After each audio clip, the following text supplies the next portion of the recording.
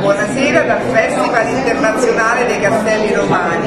Ci troviamo qui ad Ariccia, al Croffi. Saluto la redazione di Italia News e la vostra inviata Sapienza Maghenna. Un saluto particolare a Massimiliano Ferrara, il nostro direttore. E questa sera abbiamo Ricky Tognazzi, Aida Jespica, Mauro Zamma, Zeli, tanti altri personaggi, tra cui è stata premiata anche come miglior attrice non protagonista Demetra Erto. E quindi a presto con i nostri film. Un bacio a tutta la redazione di Italia News, Maria Sapienza. Essere qui perché so che l'avete fatto anche così, rendendo un omaggio a papà, se ne è dato 32 anni fa, quest'anno è il suo centenario, ma non è solo il suo, infatti il figlio per scoprire altre cose. Ho scoperto per esempio che lo sapevo che lui non si chiamava Ugo, si chiamava Ottavio, però non avevo mai capito perché, proprio stasera, perché poi la ricerca continua, ho scoperto che Ottavio in realtà era il nonno, quindi lui, il mio nonno, ha chiamato Ugo Ottavio, però si faceva chiamare Ugo come uno dei fratelli del nonno. Mentre invece in pratica battezzavano, hanno fatto un Gildo, il nonno Gildo battezzò i figli con i nomi dei genitori, ma li chiamava con i nomi dei fratelli, che non so, comunque è incredibile quanto tuo padre sia ancora tanto amato. Sì, no, è una cosa molto bella. Diciamo che questo documentario l'ho fatto in virtù del fatto che sentivo il bisogno di rinnovare il suo ricordo. Gli artisti non muoiono mai, è vero, però è vero anche che il cinema, il film si deteriora, scompare fisicamente proprio, e quindi poi insomma oggi come oggi siamo nella civiltà delle immagini, siamo bombardati di film, di network, di piattaforme, insomma c'è tanta offerta e quindi i film che hanno reso grande, enorme il cinema italiano tendono ad essere dimenticati piano piano. Allora di Fellini è il terzo vocabolo nel mondo che conosce l'Italia: pizza, Ferrari, paparazzi.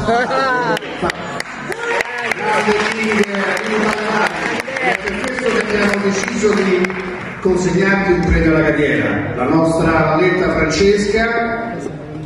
Complimenti. Anche un beso.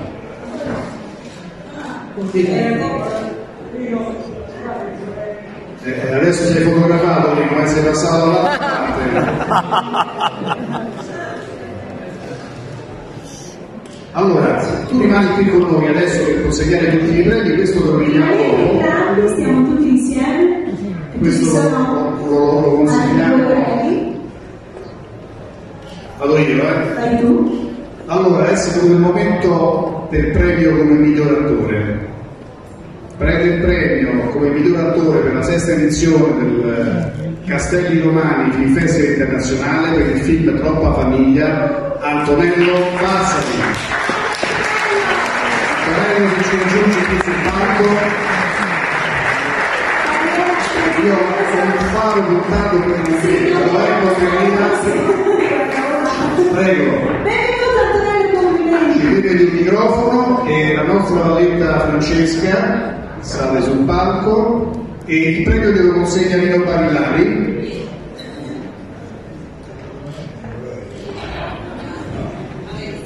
Insieme, fa una cosa insieme, ma tu sei insieme, qualcosa devi fare. Antonello. No, grazie mille, mi fa molto piacere perché è stato un film con una lavorazione un po' complicata, fatto durante la pandemia, sono stato falso positivo 2 volte, chiuso dentro la pelle finché si sta accorto che era negativo, ma a parte questo tutti abbiamo sofferto durante la pandemia, sono state lavorazioni piuttosto difficili. ringrazio voi, ringrazio Ravino, che è un piccolo paesino dell'Abruzzo che ci ha ospitato, e siamo stati lì praticamente più di un mese e mezzo. Il regista Pierluigi Di Vallo è lo stesso del film di Pippo Franco, quindi vedo che sta andando avanti, perché amici della provincia, sì, amici della pelle. Grazie ancora a tutti, sono tanti amici, vi saluto tutti e mi piace salutare Demetra, con la quale abbiamo fatto Valentina tanti anni fa. Rimani con noi, perché adesso è venuto il momento di... Posso? Come no? Migliore attrice a Lidia Vitale per Grand Bolero.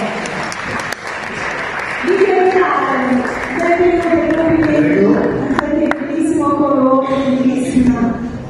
Mi consegna il premio il nostro presidente di giuria, a cui Francesca consegna il premio, eccolo qua. Grazie davvero, questo è un film indipendente, io dico sempre, la mia Giorgio Coraggio ci dovrà dare il premio Sostieni i giovani, è un film di Gabriele Fabro, è la sua opera prima, è veramente giovanissimo, ha 26 anni, insieme a me ha lavorato una giovanissima al suo debutto cinematografico, quello di Camincini, e abbiamo girato questo film durante la pandemia, chiusi 21 notti in una chiesa. Serie non ci sta, il regista, tutti quanti, Elisabetta Fellini, abbiamo fatto un cortometraggio veramente di cuore sulle violenze delle donne e sono molto contenta di ricevere questa quanto mi riguarda tutti. Grazie a te, complimenti davvero. Ho sentito tutto. Questo è un bel discorso, Dario. Scusa. Grazie. Io voglio ringraziare tutta l'organizzazione del Croffi, è veramente un piacere, poi questo è il secondo premio che vinco nell'arco di poche settimane, quindi per me è veramente immensa questa cosa, proprio. Si può aggiungere questo palco e poi chiedo a Rosario di invitare sul palco anche tutti gli altri premiati, perché abbiamo deciso di dare un Abbiamo soltanto Antonello Fassari, Massimiliano Musanca e adesso Enrico, il nostro artista che è Andrea Fabiani.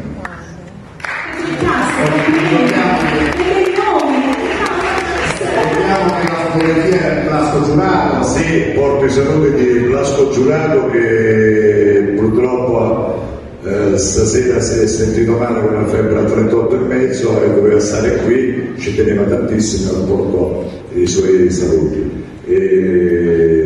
Per casa fa parte anche il Villaggio Lopozzato e Maria Rosaria Omaggio che sta qui.